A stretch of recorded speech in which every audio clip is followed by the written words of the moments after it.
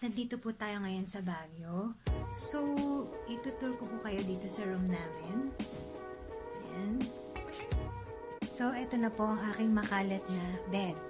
Yung camera ko, yung casing niya, yung battery, pillow, and yung charger ko, pouch, Bible,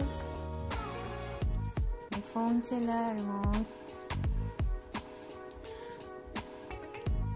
mirror, ayan. Ito yung suot ko. Naka-shawl ako. Then, cabinet, ayan.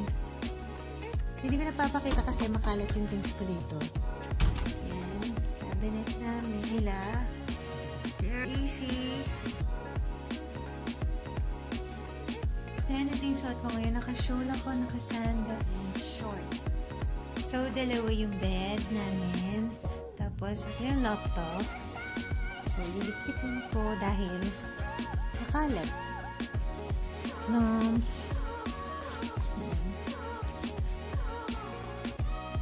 Chair. Kasi ito yung comfort room nila. Comfort room nila. So, makalat. Ayan. Ayan.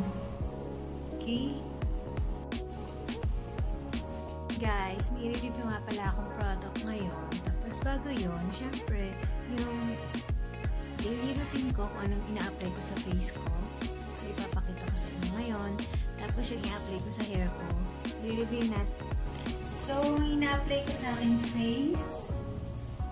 Ito, ang facial wash ko is Nivea. Nivea yung pagka-pronounce dyan. So, small amount lang. Just sa face ko.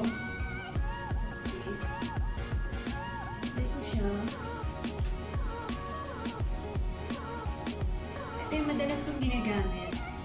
Ang facial wash ko.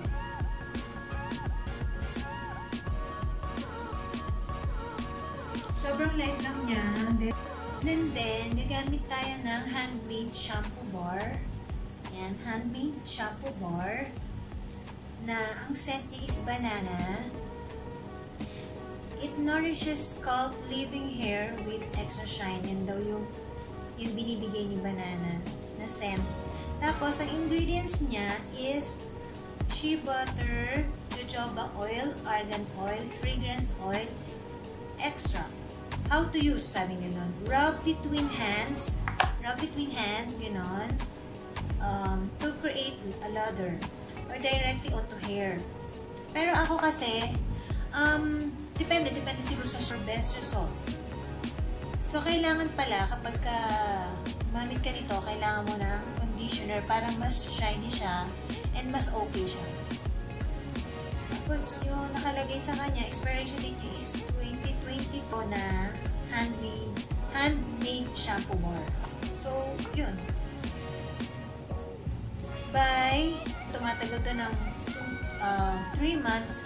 Siguro once a day ka lang mag-shampoo. Ganun. I don't know. Kasi, ngayon, ito-try ko siya. Hindi ko lang sure kung ganun nga, kung magiging okay siya. Siguro naman magiging okay. Kasi, organic daw to na handmade shampoo bar. So, yun. By Natural Lather.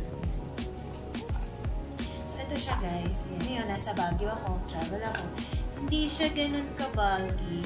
Hindi naman ganun ka-bulky. Pero, alam niyo po yun, hindi siya liquid soap na kapag hindi natin minsan aksidente naka-open yung yung bottle matapon sa gamit natin. Ito kasi, ayan, mabilis siya matuyo.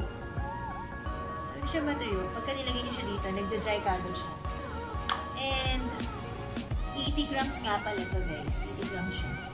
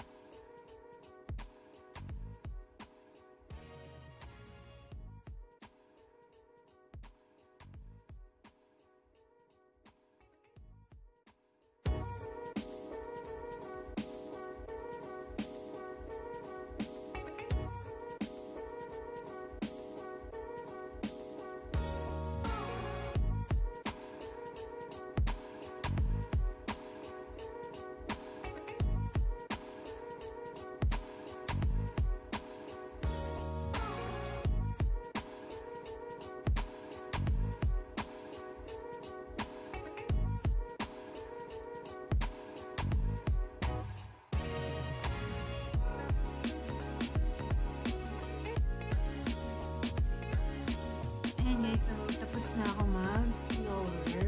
Blower ko na siya. Kasi apply ko ng Handmade na bar shampoo.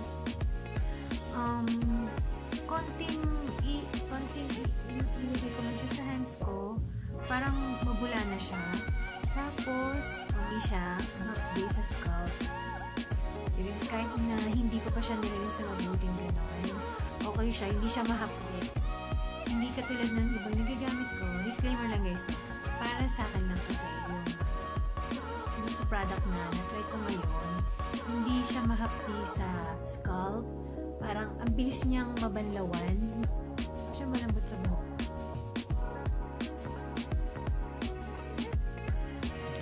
So, hanggang dito na lang po and see you guys on my next vlog.